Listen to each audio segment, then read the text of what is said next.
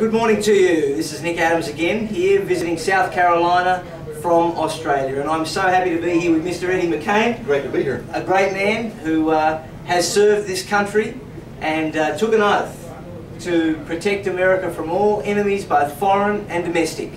And that's why he's running for office, and that's why I think he knows exactly what needs to happen for this country to get right back on track. So I'm happy to endorse him this morning.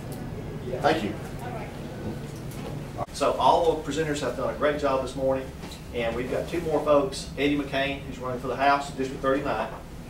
Eddie, come on up and say a few words. Yep, and I'm proud to say that I am the only person that Steve Isom actually endorses. Just kidding. There we go. Just kidding. Just real quick, you know, on my card here, and I got a little name, Freedom Nuts. We're nuts about freedom. And sometimes I get asked about that question, you know, why you want to be called a freedom nut and that type of thing. Well, just real quick here, because I know we run out of time, but I asked a question a few minutes ago to our keynote speaker here, what does freedom mean to him or somebody that lives outside of the United States? Because I believe it seems like every day from the county level to the federal level, we're losing our freedoms. And I believe the state needs more people, more representatives who are not afraid to stand up when the federal government creates legislation such as the Patriot Act, the the National Defense Authorization Act, any kind of legislation that has to do with taking away your Bill of Rights. Because we're losing it all the time. At the county level, it's already been addressed where they're trying to take away your property rights. They're trying to they want to be able to send a deputy sheriff out through neighborhoods and looking in yards, and if they see a portable storage building that is not on a foundation or not on a slab, in other words, you didn't have to pay a construction fee or get a license to build it, they want to be able to fine you $500. They want to be able to fine you $500 if you go on vacation and the monsoon season comes through here and your grass jumps 8 to 10 inches before you can get back home. They want to be able to fine you $500 because your grass is too tall. A day. A day. $500 a day plus court costs. This is nothing more than certain people sitting back trying to think of creative ways to generate revenue. And when they generate revenue, it means one thing. It means taking money out of your pocket. And I am totally against any of that. I'm against the Patriot Act. I'm against the National Defense Authorization Act. And at the state level, I never see anybody from the State House standing up, at least publicly, and saying the federal government is wrong. Our congressman is wrong for voting for it. We're not going to allow federal agents to come into our county, into our state, and arrest our people for violating those acts. You can't. Nobody wants terrorists, okay? And I took an oath. I retired from the Army. I took an oath that I hold very dearly to defend the Constitution against all enemies, foreign or domestic. And I believe quite often we need to be more concerned about the domestic enemies of our Constitution than we need to be worried about foreign people. Most foreign people have no clue what our Constitution is. It's the domestic people who are trampling on our Constitution and taking away our rights. Because technically today, and I have verified, I've seen the list, there's a list of potential, what law enforcement has is a list of potential domestic terrorists. In other words, they get a list out. Who do we look for? So we know who's about to blow up a building. If you are a veteran, you are a potential terrorist. Well, that's half of South Carolina. That's me. Okay? If you're I had a police officer tell me that on that list are Pentecostals. I guess they think that speaking in tongues is some kind of underlying language of communication to discuss how to blow up buildings or something. I don't know. But what I'm trying to tell you is there are a lot of, they come up with a lot of common denominators on who might be a potential terrorist. And they can come up and they can arrest you. And this may not take place next week, but it's in law, which means it can take place 10 years from now. where they can come up, they can grab you out of your house, they can haul you away, put you in jail, you don't get a lawyer, you don't get a trial date, your family doesn't have to know where you're at, and they can take you out of the country. That is a law right now. Now, it hasn't been implemented, to my knowledge, it hasn't been used yet, and it may not be used this week or next week, but it could be used next year. How would you know if it was? That's a good point. It's a good point. You know, you may see somebody on a milk carton. You may think they were kidnapped. They were kidnapped by the government. And just somebody knows about it.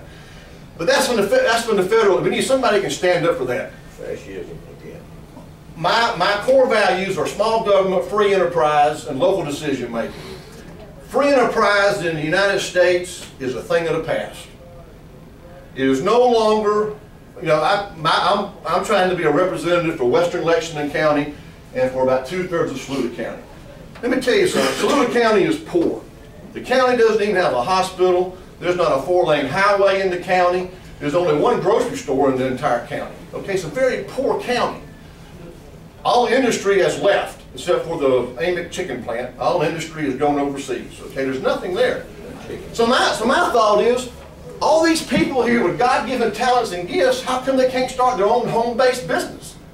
Why can't this single mom over here who can't afford to go work a minimum wage job and cover babysitting costs, if she can bake cakes and pies and cookies, why can't she bake cakes, pies, and cookies in her house and sell them? Well, she can't do it because we have DHEC, and DHEC can come in here and say, well, look, you don't have a recognized restaurant-type equipment in here, so you can't do that. Well, suppose this young guy over here took auto shopping while he was going through high school, and he can turn wrenches pretty good. He can work on lawnmowers. But guess what? He can't open up a shop in his yard to work on people's lawnmowers and weed eaters because there's so many regulations that dictate where he can open it up. He's got to have a license. He's got to pay the county. He's got to pay the city, the state.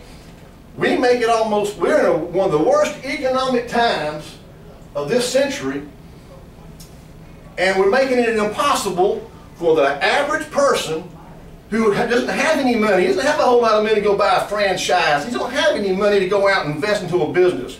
Maybe he has a little bit of skill that he can put together to generate his own income, but he can't do it. He'll go to jail. So the only alternative is to work a minimum wage job or to not work at all. Just sit, well, if the government ain't gonna let me work in my own house and generate own income, I'll just draw food stamps and get all the other government subsidies I can get. I believe our government has pulled the rug right out from under the feet of many people. And I realize that DHEC is a powerful organization, and don't get me wrong, I know we have to have some type of regulation. Nobody wants sewage poured into the rivers, and nobody wants smoke pollution coming out. But when it comes to employment, somebody being able to, you have the God-given right to eat and sleep in a secure environment. You have the right to pursue that. And if government hinders you from making money, then government is hindering you from your basic rights of being able to eat and being able to sleep and live in a secure environment. That's got to stop. That's got to stop. I'll stand up for that.